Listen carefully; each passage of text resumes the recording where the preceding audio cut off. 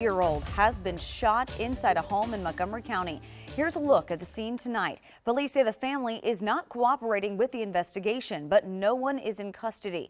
This is in the Montgomery Village area on Brassy Place, north of Gaithersburg. Thankfully, the child is being treated and is expected to be okay. We are working to get more information about this case tonight.